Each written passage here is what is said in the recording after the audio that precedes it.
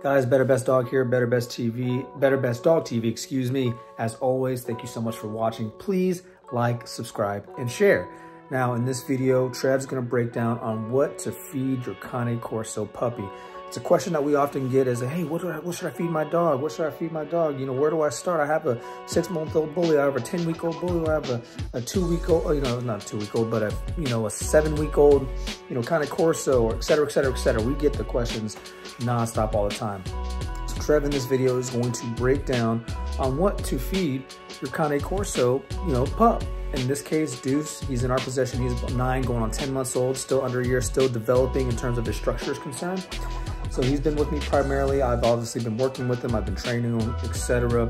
But like I said, Trev in this video is going to break down on what you can feed your Cane Corso puppy and also how to leverage some of the food in terms of high value treats. And when feeding time comes, what you should do in those times. So as you have heard me say in the past, feeding time equals training time. So you'll see in this video at times we're going to cut down some brisket into small little chunks, and I'm going to do some training with them. Now, mind you, high value treats are a different monster because regular treats, yes, they're excited, yes, they're engaged. But when you have something as far as a high value treat is concerned, it takes the training to a whole nother level because when not only they're super dialed in, they really want what's in your hand. So that means they're gonna be a little more rambunctious and a little more excited. So trying to get that in and dial them in and get them to tune in is a whole process in its own. So that's why we always say, just be patient with the process. It can be frustrating. You're gonna see in this video clips of me trying to work Deuce and get him to calm down and slow down. And even me at some point revert back to my old ways in terms of being very stiff and then realizing, hold on, take a step back. We need to get this guy moving because he's super excited. So you'll see that in this video, but stay tuned. Trevor's gonna break down what to feed your Cane Corso puppy in the first year in terms of how to put a meal together, what we're gonna be feeding Deuce, and we're gonna feed Deuce his first raw meal, and you'll get to see that go into play. So stay tuned, people. Take care of your dogs. As always, thank you so much for watching. Please like, subscribe, and share. And I'll let Trev take it over from here. Now, in this video, we're going to show you what it means to get a Cane Corso fed. How do you feed your Cane Corso puppy, to be clear, so he can grow up and be a very strong dog, especially if you're feeding raw. So people have asked all the time, I got a Cane Corso, I've got a Rottweiler, I've got Shepherds, I've got GSPs. I go, wow. Here I am thinking all we're talking about is bullies and nobody else is listening, but they are. They're tuned in and we can't thank you all enough for paying attention. So in this video, I'm gonna walk you through Jamarcus.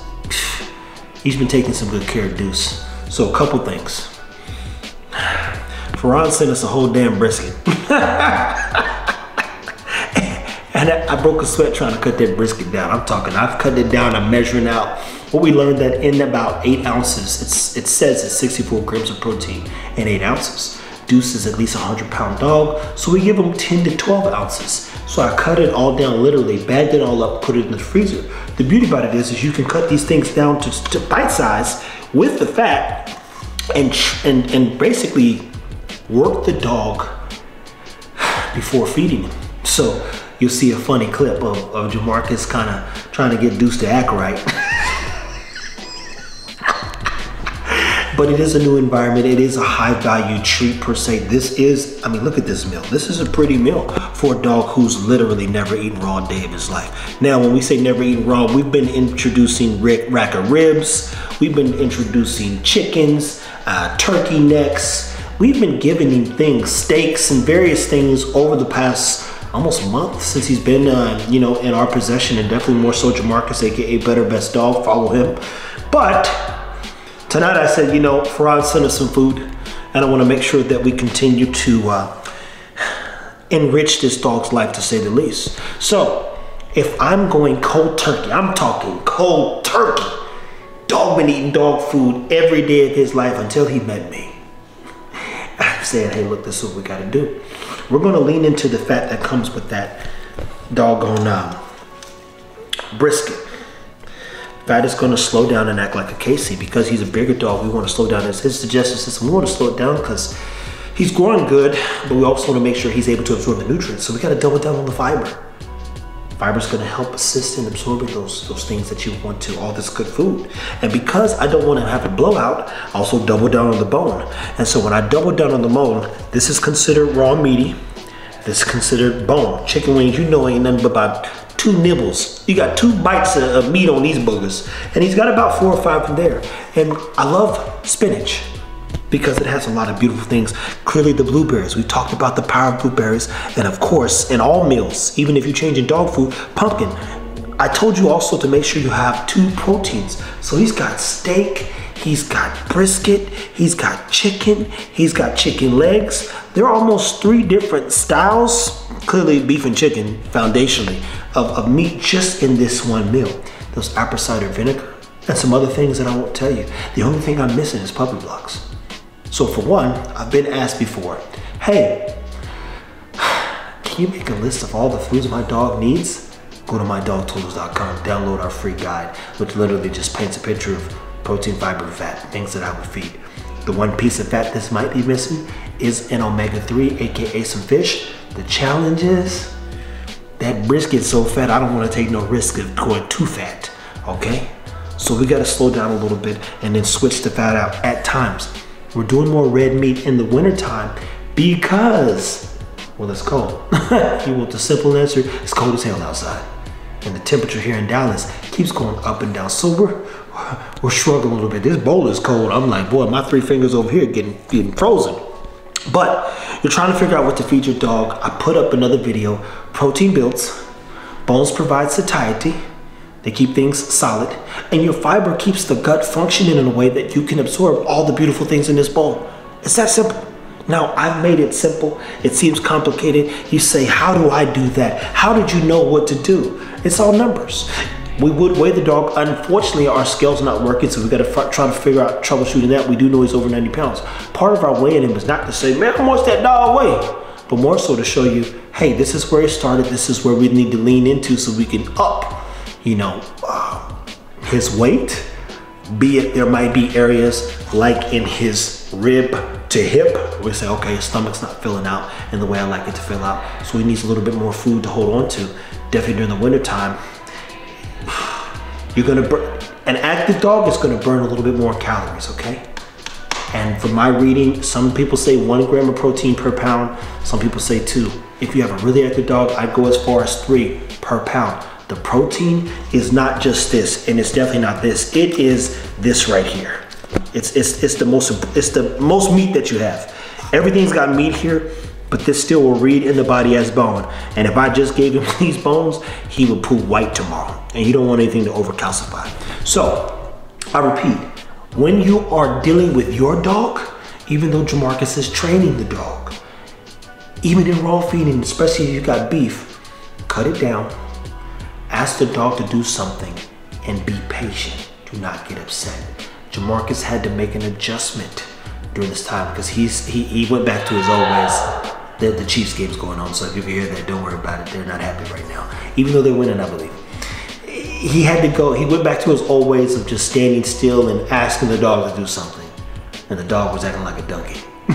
The minute he got active, because the dog comes out, right? Gets him to sit, gets him to stay. Gave the free command 1 second too early because the dog was anticipating, right? You want to see the dog get into a comfortable place where he knows you're in control and he's not. So when the dog comes out a few times, he's acting crazy, jumping all over the place, having a good time, boom, boom, boom. And then finally Jamarcus starts moving. And he says, oh, we're working. That's what I got to do. Oh, you with me now? All of a sudden the dog tunes in. Doesn't mean things go exactly as planned, but they're going in the right direction. What I love about watching Jamarcus learn his process is that Deuce is a prime example of something so left field he's unfamiliar with that is going to force him to tighten up his process. But as we've said, even in a raw feeding, we still have to ask the dog to be better, which requires us to be better, right? So in this case, he's about to get this beautiful meal prepared by yours truly, the one, the only T-Fit here with Fit Bully fucking TV. I can't thank you guys enough for watching. We're gonna bring you more Cane Corso content. If you have questions, don't ask me, no, I'm playing. You can comment below. Jamarcus and them normally let me know what we need to lean into because everyone's still asking the question, what do I feed my dog? It is hard, people. I'm not gonna act like it's hard. Hell, most people don't know what they need to eat. And then what do? They hire nutritionists. What does a nutritionist do? A nutritionist turns around and breaks down exactly what you need so that you can change your body. And realistically, part of it's changing your mind. Because you can't eat McDonald's every day, and I've been there. I remember going to the gym back in the day, eating 8 double cheeseburger, and a dude named Waj, he says, where you going with that? I'm like, I'm about to go back here and eat this gym, keep working out. He said, Trevor, you can't go back there and do that. If you go back there and eat all that food, people are gonna think they can do the same thing. I say, ain't nobody watching me. He says, they're watching. And he was right. He was right, people. Now that I know you're watching. I won't lie to you, I won't mislead you. I will tell you, and as always, share the whole truth and nothing but the truth. So help me God. So here we are, trying to enlighten you one more time of what I would feed a Cane Corso that's about 9 months old, going into his next phase of mitosis. He's gonna grow all the way through 18 and sometimes 24 months. And we wanna make sure that we do what? We supply his body with what it needs by way of work. So we say, he's gonna do this, he's gonna need that. People say, hey, what are the best red meats? Bro, I don't know. I can tell you that venison has double the amino acids of any other protein, but if your dog isn't doing anything, who cares? Michael Phelps' nutritional or caloric requirements are way different than mine. So is Jamarcus's, so is Maul's, Stan's, everybody's. Everybody's body works different. But foundationally, we all need the same things. Food, water, and shelter, man. So stay tuned, take care of your dogs. Thank you for tuning in. If you want to know more about how to feed the Cane Corso, how things have progressed, go to the shorts. Jamarcus is going to record that first dookie he takes, or the next few dookies he takes, and if there's a blowout, he will tell us the truth. Because I need to know, did this work? Was it enough? Did it cause any inflammation or mess with his gut a little bit? Sometimes it does challenge you when you have to convert over. So, thank you for watching as always. Like, subscribe, share with somebody who needs to hear this. Take care of your dogs. All right, y'all. So Deuce finally took his first, hey, you need to calm down, boy. Deuce finally took his first poop. Post his first raw meal, and it's pretty solid, to be clear. Watch out, man. So, mind you, oh, he just stepped in it.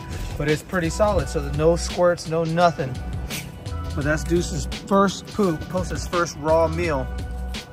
He didn't have any blowouts, no accidents or anything. And mind you, it took him almost a good probably 18 hours for him to process all that. But he over getting busy with hair. But as you saw, solid. So clearly his body is adjusting quite well to how, to the raw food, excuse me.